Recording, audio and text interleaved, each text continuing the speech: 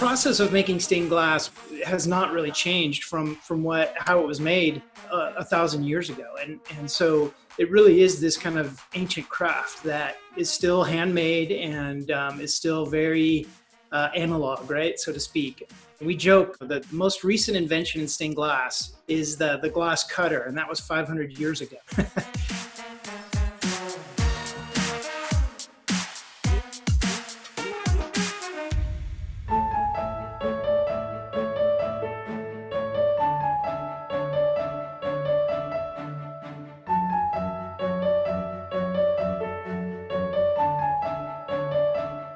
When Judson Studios started, the company started actually in downtown Los Angeles.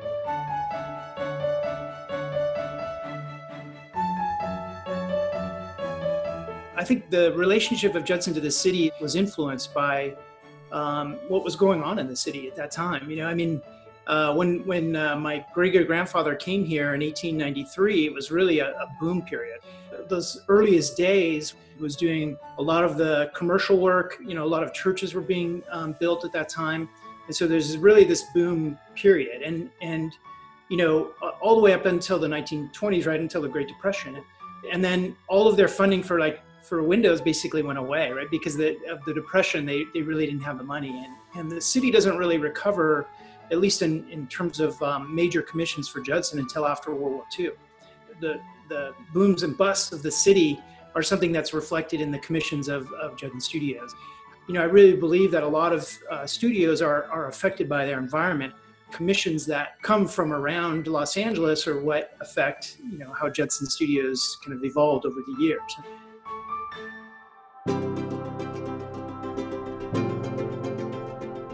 I think it's important to be a family business because it is such a craft that is really information that's passed on through doing, right? It's not really a learned thing that in a classroom, you actually have to do it to advance your skills.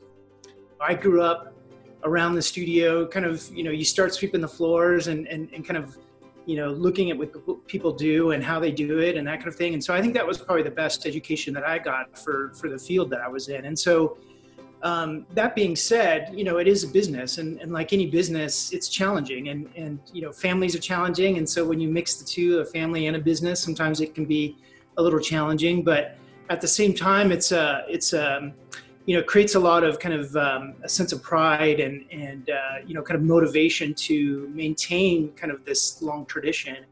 You know, I take a lot of pride in that, and I think it's important. That being said, you know, it's not the only ingredient, right? I mean, I think what's important is that as the, you know, generations, what I've found is in moving forward in terms of my own career is how do you create your own kind of stamp and identity within a company that kind of has all of this association kind of with it because of its age.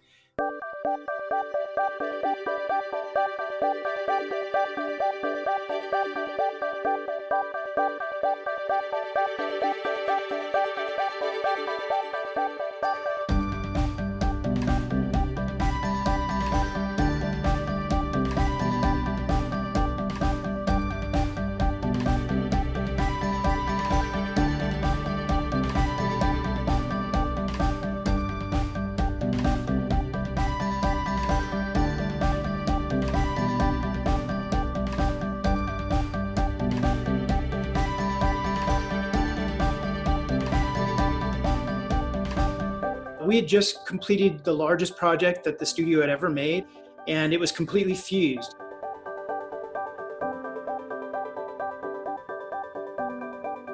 You know, really, I was a point in my career where I kind of was trying to figure out where to take the company. And this new technology of fusing was something that I felt that as a company, we really wanted to embrace and pursue.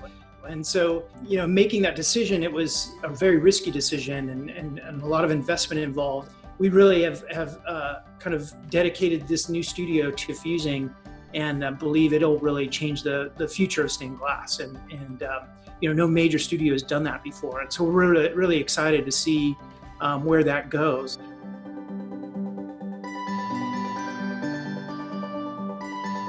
Now, fusing is basically taking frit, which is like a gravel, you know, down to like a powder. They have 4 different sizes. put them in a kiln, and then they heat up to about 1400 degrees and fuse together. And so we can create these amazing transitions of color.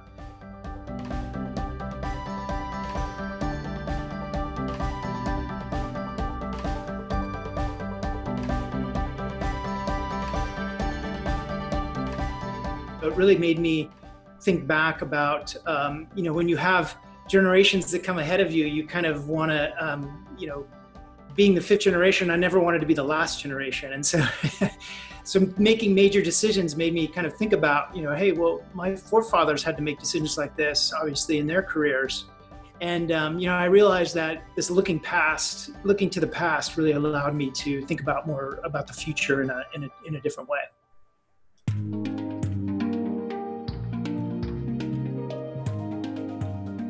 I love the city and seeing, the things that have been made over the years. It's really exciting to be a part of that.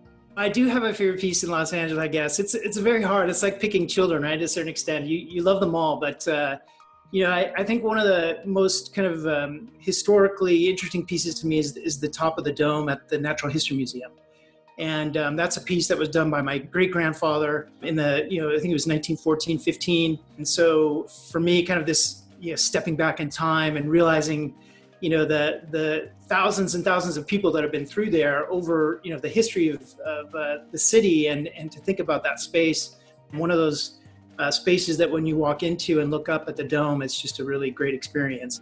And in terms of the libraries of Los Angeles, the chandelier at the LA Public Library is one of my favorite pieces in Los Angeles. It was, we believe, 1925 it was made.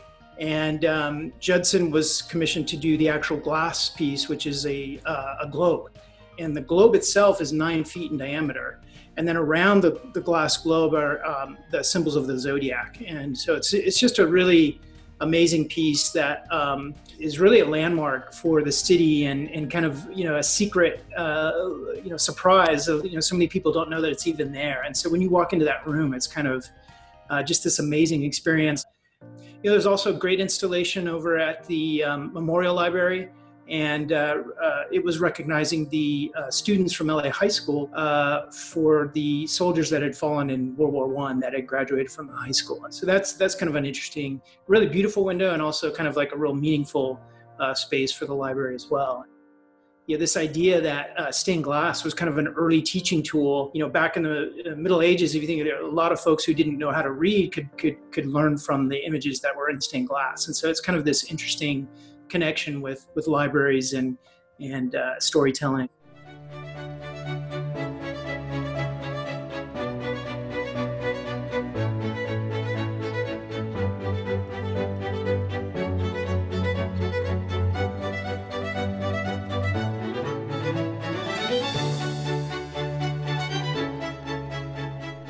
It's really important that the stained glass kind of fit in or accentuate a space. And so stained glass definitely has this kind of role in architecture and in spaces that we are living in or using in some way.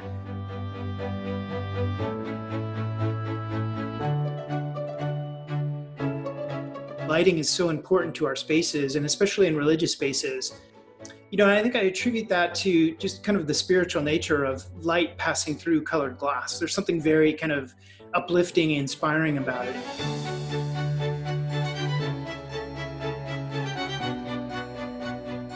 Stained glass kind of sets this tone of a sense of the sacred for projects that are woven throughout the city of Los Angeles.